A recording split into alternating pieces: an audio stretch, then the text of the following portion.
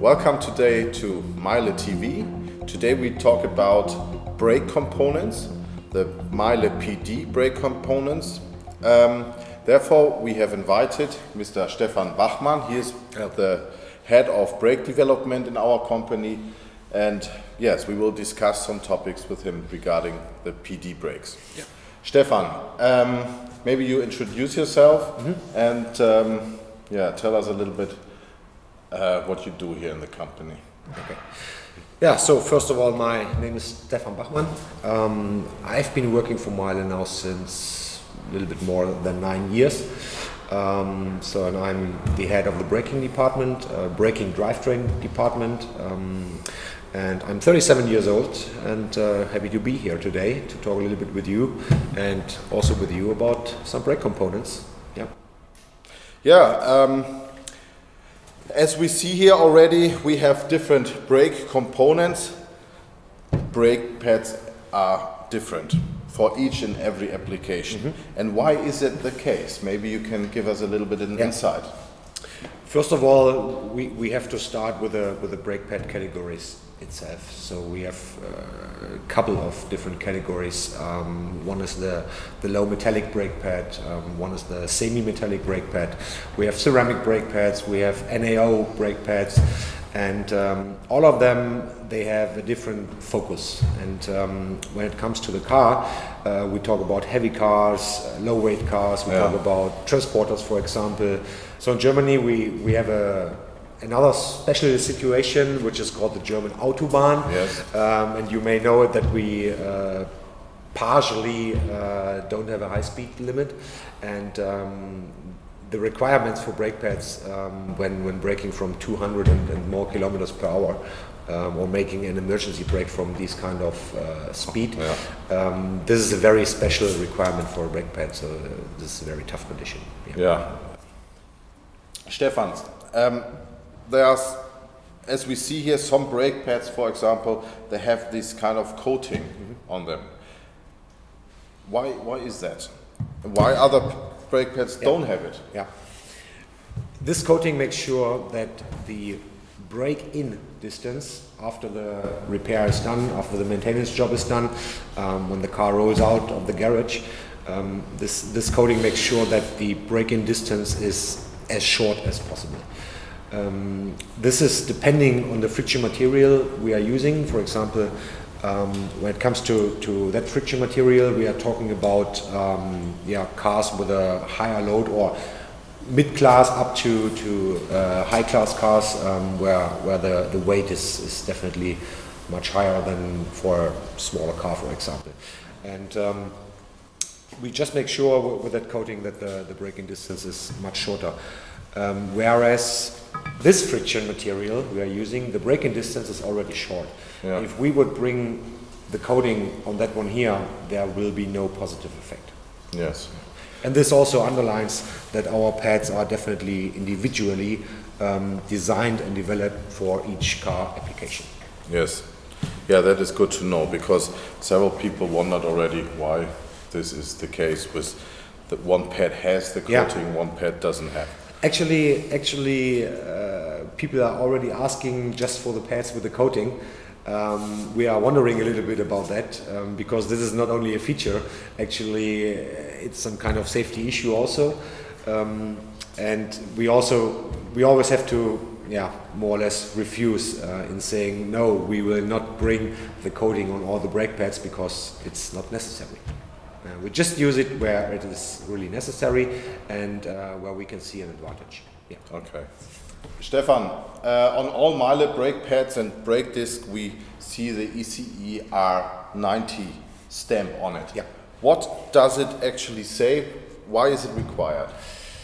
So first of all, the ECE is a European, some European rules and regulations, mainly also for safety parts, and these regulations shall make sure that safety parts, not only for passenger cars, do perform on a certain or minimum performance level. it's not that we can put the brake pads and the disc on the dyno and we just tell someone our friction value is okay. No, we have to send these brake pads to independent agencies, and these agencies, they do the testings, and the results of the test, they are forwarded to national authorities, and they will release the brake pad itself. They will do the documentation for that, and that's where the ECE R90 number is coming from. Thank you. And when it comes to brake pads and brake discs, we are talking about the regulation number 90. And the regulation number 90 requires from us that our brake pads do have a certain performance which is very similar to the original brake pad. And talking about MEYLE-PD brake pads, for example, so we meet and exceed the ECE R90 requirements. But I have to say that exceeding means not more than 15%, because friction value difference. Friction value difference, because this is the upper limit, and when focusing on performance, so we are going on the upper limit. If we would go above, we would not get the certification for that. And the second point is that we go into an area where we start talking about hotspots and so on. But talking about hotspots today would be too much. Exactly. Would take us the whole day. Okay. Some people say they notice more and more squeaking with brakes on the road. Why do we hear more squeaking, brake squeaking in the last, let's say, 10 years? One of the reasons for that is that we want and partially have to reduce some ingredients of the brake pad friction material. One of the you may remember asbestos, many years ago, decades ago. And so asbestos is definitely gone. Even if some people still print on the box asbestos free, no, but this is the standard today, asbestos free. And when it comes to noise issues, for example, we talk about an ingredient like copper, for example. We have to reduce copper more and more. These are requirements from different areas in the world by law. And our decision was to meet the requirement level from 2023. And our copper content inside the friction material is below 0.5%. Which you can also see on our label. There are 3 black leaves, and these confirm that our copper content is almost 0. And this is just one of the reasons. There's not only the one reason for squeaking, but we tried to manage it, or we managed it better saying, we changed the formulation. We have a different chamfering. We have an individual chamfering for the cars. These are we use a triple air shim. These are all details individually developed to make sure that our brake pads are still the quietest ones. If you look into the future, what do we do here at MEYLE when, let's say, maybe you can give us a look out 10 years ahead? What do we have to do with brakes and brake pads? 10 years ahead is a little bit difficult, because as you also may have recognized that the market is changing dramatically. For example, electronic mobility. Everybody's talking about that, but the cars on the road we see is not much for the moment.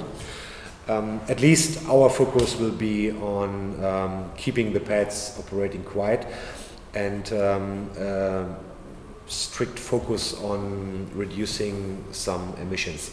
Emission means we have a certain level of brake dust development.